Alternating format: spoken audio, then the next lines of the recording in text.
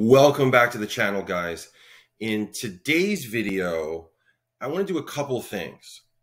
The first is I want to talk about some books that I'm presently reading and some books that I've finished.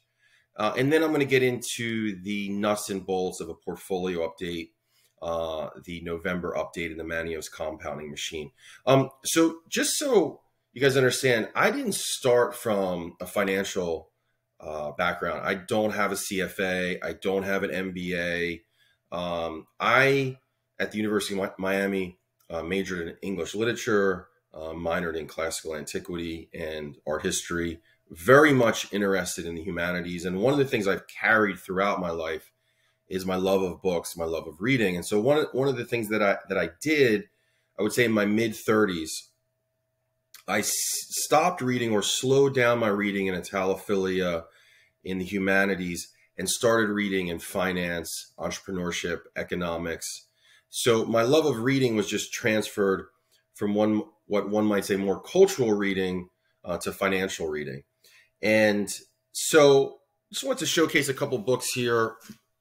So these are a couple that I've actually just finished, and then I want to show you the two that I'm reading. So these two, this is one by Josh Brown, Clash of the Financial Pundits here. Josh Brown and Jeff Macke, forward by Dylan Radigan, finished that. Very interesting. And then his other book here, Joshua M. Brown, Backstage, Wall Street. These are probably backwards, holding them up like this, but whatever. He actually runs a YouTube channel also, I think, called The Compound, in addition to appearing on CNBC quite often. And he did an interview, one of my favorite episodes that he did an interview with the author on the book on Jim Simmons and Renaissance Tech. I think his last name is Zuckerman. I don't want to say it's Gregory Zuckerman. That's a great interview. We watched it a couple different times. And then the other book that I have recently finished is by one of the Russian oligarchs who's actually passed away, How to Earn a Fortune, Boris Berezovsky. He died in London. He hung himself. You could put that in quotations. I'm not really sure the details there, but he was in his early career. He was friendly with Putin. They had a falling out, and so he left. It's for London. He lived in London for a while, and so this is interesting. I mean, I've studied a lot of the Russian oligarchs. You have Guzinski, Roman Abramovich, Berezovsky, Alexei Miller, Igor Sechin. Igor Sechin runs Rosneft, which I own. Alexei Miller runs Gazprom, which I own. The Americans were kind of introduced to the Russian oligarch idea, I think most recently in the TV show Billions, with John Malkovich's character Grigor Andalov. I believe he was sort of a foil to the Gordon Gekko-esque Bobby Axelrod. But there's an interesting passage here. When I read this, I said, oh my God, this is me. Because I mentioned my love of humanities, my love of gardening. Actually, I have, I'm going to do a video on it fairly soon, I think, where I have my 40 tomato plants, my couple hundred Jimmy Nardello Italian pepper plants. So I spend as much time in my garden as I do in my study and monitoring my portfolio. So I came across this and I jumped here. He says, what should I spend it on? Do I put it in the bank or buy a present for my wife? To rid yourself of lust, of the sickly fear of unfulfilled desire, I recommend my personal method, a, quote, shifting of priorities, end quote. This is when a person, to avoid thinking of money, obsessively gets involved in, let us say, gardening. Very relevant for Russia. The entire day, his head aches over where to get the necessary seeds, what to fertilize his beds with, and how to raise a super pumpkin. And somewhere on the edge of consciousness, on its periphery, dangles a little thought. By the way, those 300,000 next month, they will fall into my lap suddenly. Where should I put them? Can't think of that right now. The seedlings are withering. So he's kind of talking about, distracting yourself a little bit, taking a step back from the obsessive monomaniacal focus on money. and something I've done. In fact, I do a lot of my best thinking in my garden. Actually, this afternoon, when I'm done this video, I'll be heading to the gym, and then after that, I'll be working my garden. I'll be putting, to his point there, Epsom salt on my tomatoes and peppers. Very helpful. I'll be putting on some, I think it's like phosphorus, which helps more of the blooms. And I'm constantly watching YouTube videos on gardening. So that was just a little interesting aside. So those are the couple that I've just finished. Now, the ones that I'm starting now. So we have, start with this one. I just received it yesterday. I think it was just available yesterday. And this is the great Ray Dalio, The Changing World Order, Why Nations Succeed and Fail. And I really admire Ray Dalio, you know, because I love that he is as much a philosopher, an intellectual, an essayist as a moneymaker. You know, I mentioned Bobby Axelrod and Gordon Gekko. He doesn't have that sort of businessman obsession like a Mr. Wonderful or Donald Trump or Gordon Gekko or Bobby Axelrod, that sort of toughness, you know, just focus, let's make money, let's make money, let's make money. There's very much a economics professor, a history professor, a teacher in Ray Dalio. And he's as successful as everyone I've mentioned, both fictional characters there and real life characters. It's not a knock on them necessarily. It's just that I really, you know, Taleb also has that.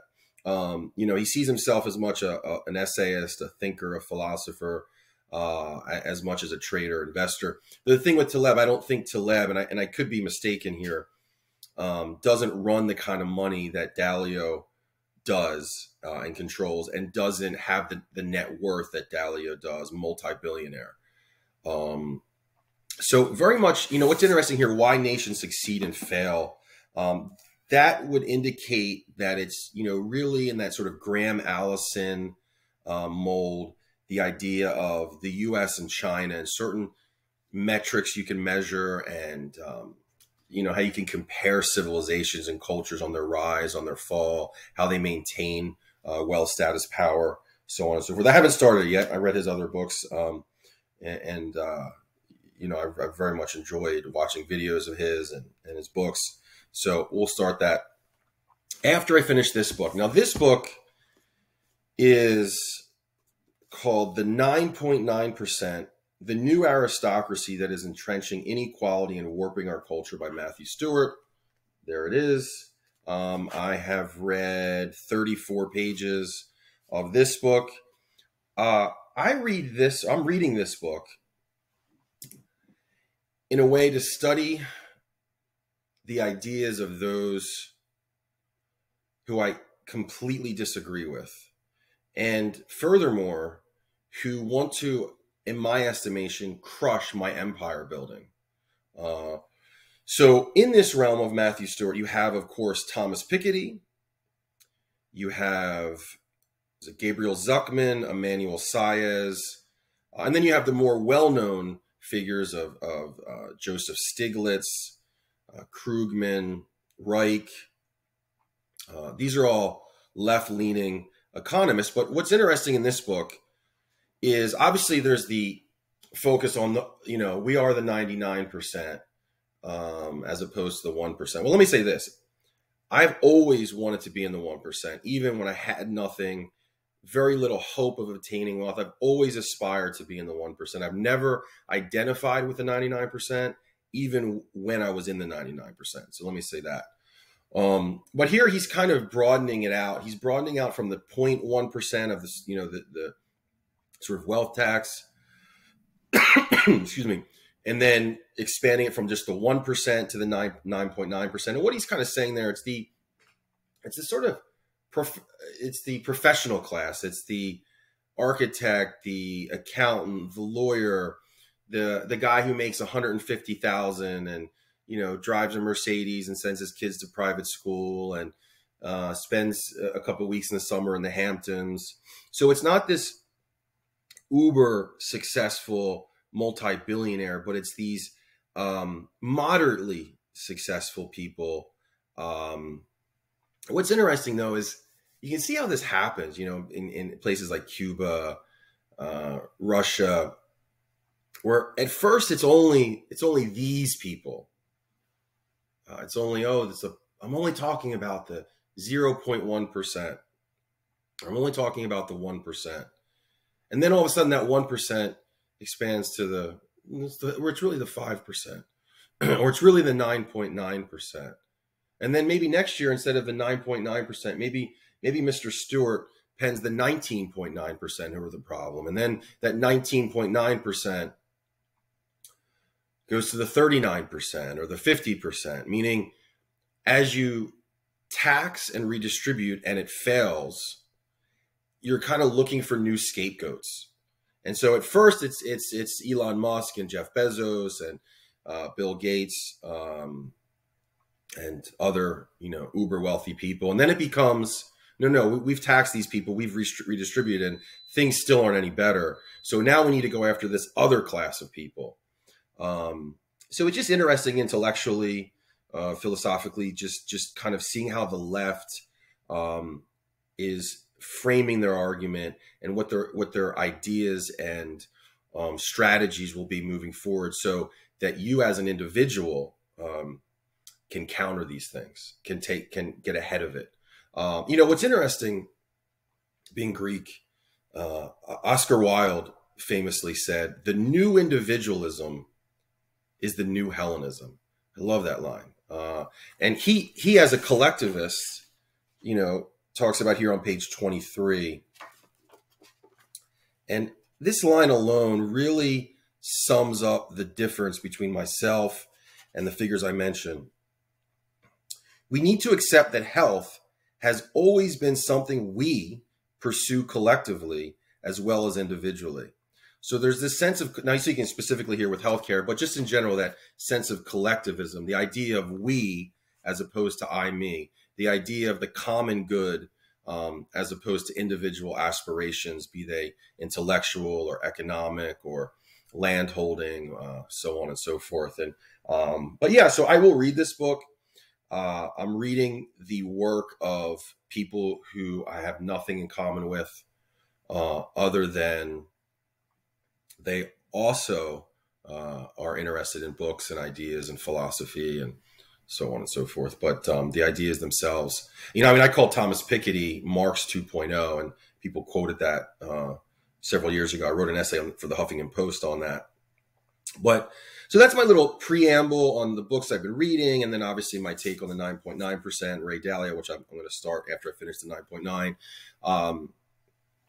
But if you're watching this channel, you obviously want to be part of the 1%, because this is not a political channel, a libertarian political channel necessarily. This is a finance channel where I'm showcasing my portfolio, how I've built it, the decisions I'm making as I try to multiply money and multiply my capital. And so let's get into that. And yeah, I mean, look, if you're here, you should want to be part of the 1%. If you don't, I would say change the channel, you know, because that's the purpose of this channel, is showcasing how I've gotten here, how I'm trying to go from running a few $1 million to 20 million, 50 million, 100 million. Will I get there? I don't know. Will Matthew Stewart, Thomas Piketty, Joseph Stiglitz ensure that I don't get there? Perhaps. You never know in this world. But that's the end goal. So here we go. So we are going to go to my Seeking Alpha essay. So here are the numbers here. 1.2 million, cross that. That's not due to any necessarily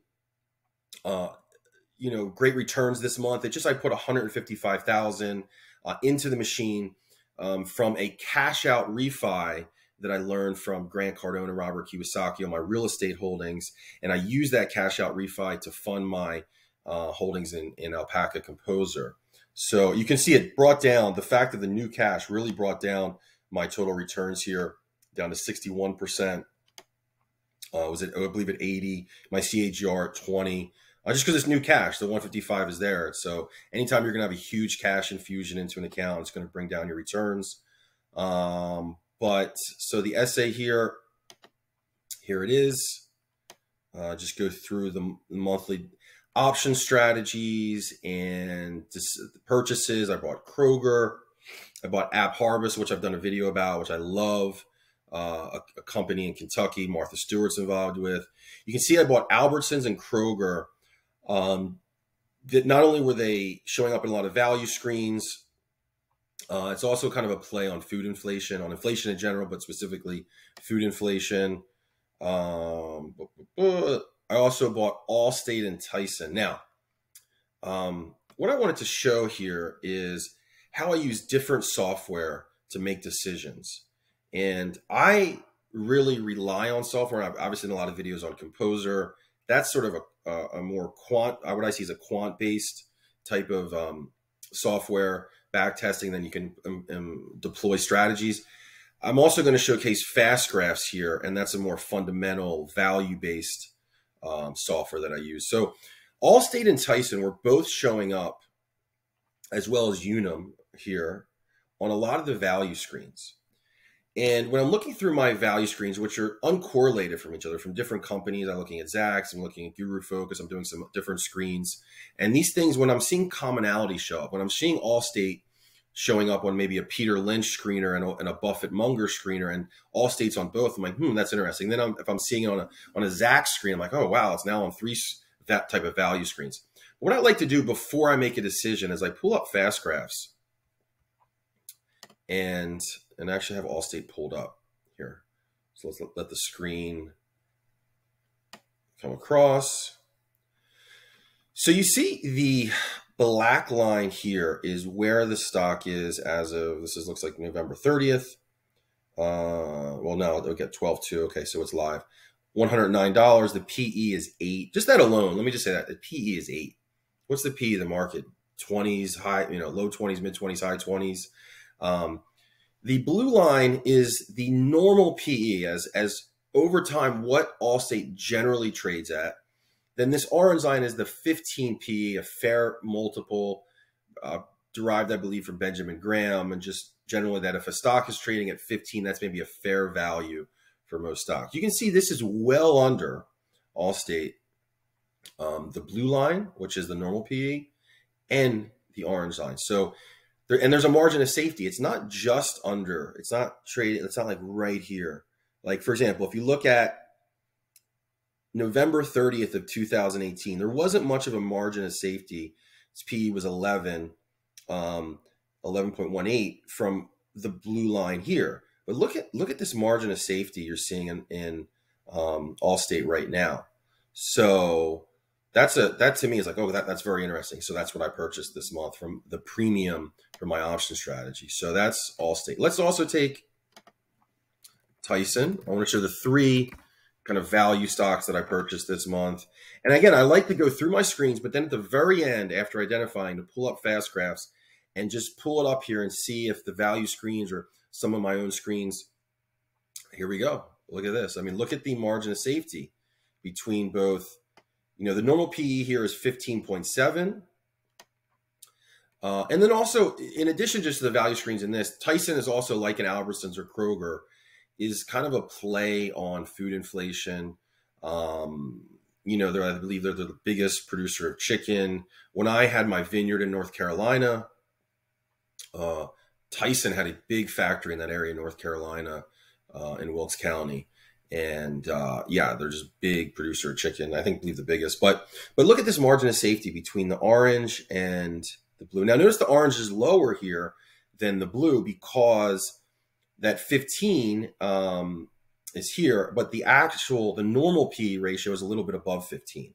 But it's beneath both of them significantly. Again, compare that to here.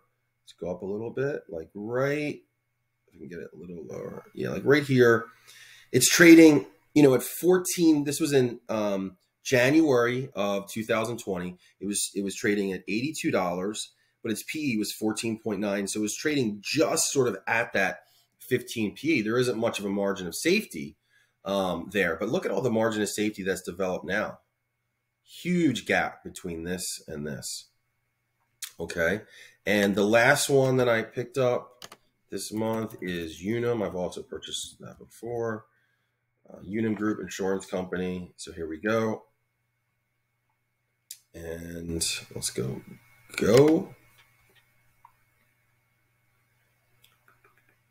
All right, so Unum, here we go.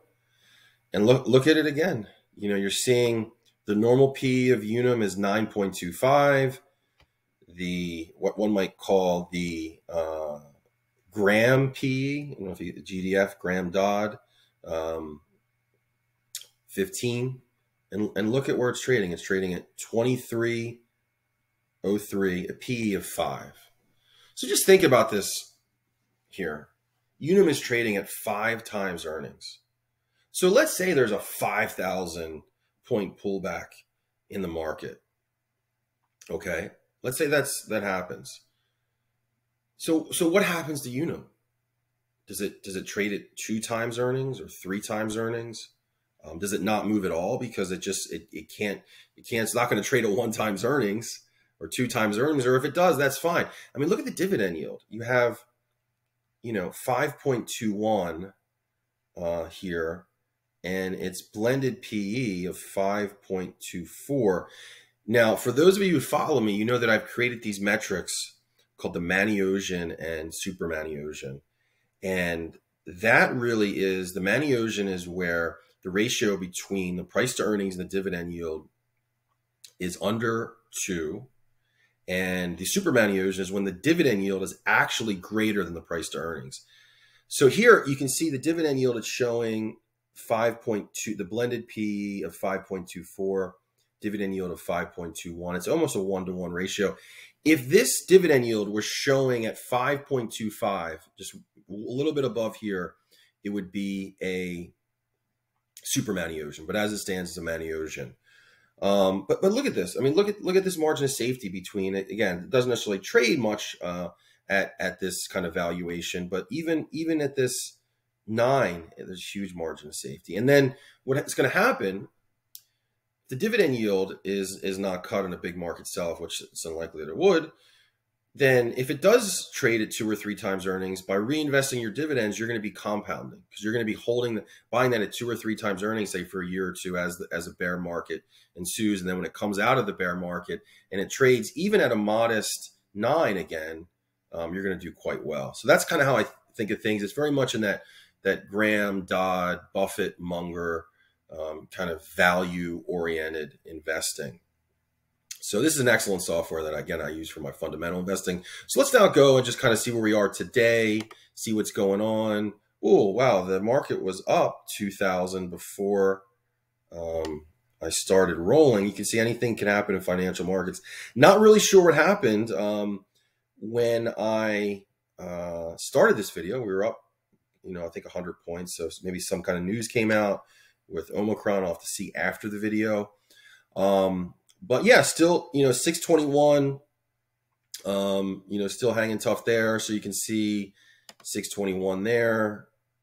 Look, we were 149 and then it refreshed to 146. So you can see the market is definitely, but let's just take, 621, 146, and we're at 417 in interactive. So about 1-1 there. And there's another, let's say 40,000 in some smaller accounts. So kind of where we were above that 1-2, just hanging above that 1-2 number there. So I haven't really done anything much this month other than, and I'm going to show this now in Composer, start to allocate the cash that I have set aside in Alpaca. You can see today, I believe I have 6 new symphonies going out. I have a symphony that I've titled Fancy Schmancy. That'll be allocated 2,000 at 3 o'clock today. I have some Bitcoin ETFs in this particular symphony that'll be going out. I have a UDAO market timing BSV symphony and a 3-fund portfolio and a China, a leveraged China fund. And what else do I have here? And buy the dip fund. So yeah, I have some more about, $12,000 going out today. You can see as the market's open here, you can see that these numbers should be moving, showcasing that, these values are changing. But I love Composer. You guys know that. I mean, you know, I love this software. Very, very happy to use this 150,000 in there. You can see there's 33,000 in cash that I have left to deploy in Composer. So that'll be about 12 of this 33 going out today at 3 o'clock. So yeah, that's pretty much it. Just wanted to kind of give a portfolio update, showcase what I'm reading. You know, I went on a little personal statement on the 9.9% book on Matthew Stewart. Maybe you agree with that. Maybe you don't, and that's fine too. Comments, likes, subscribes, all welcomed. Crossed over 2,000 subscribers a couple weeks ago, so very happy about that. But yeah, that's pretty much it for today, guys. We'll be back soon. Take care. Ciao.